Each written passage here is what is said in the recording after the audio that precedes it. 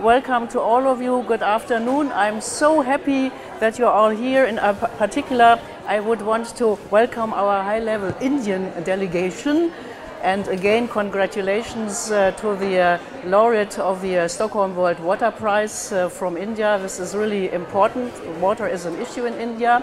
And now let us really go into medias res, so to speak, our youth engagement strategy, which in a way follows and is very logic a part of the 2020 Global Water Partnership strategy, Water Secure World, which we have launched in spring last year, followed by the gender strategy, which was launched at last year's Stockholm World Water Week, and now we have the youth engagement strategy, which is very important also to complement the human dimension of water security and get young leaders and young people more actively involved in the water field.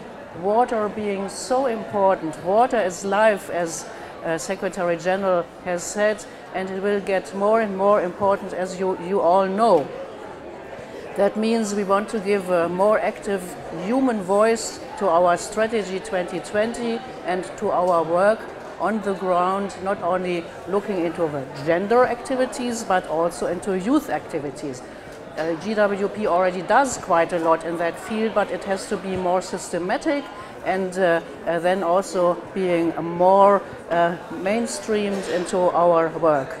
I would also mention here that as we have the Sustainable Development Goal agenda now to be formally approved at the General Assembly end of September, youth did not get specific and sufficient space, I think, in the 17 development goals. It is mentioned here and there, but also with our strategy we really want to focus more actively on the importance of youth for future days, and so let them speak now and get their voices being heard also in the important water sector.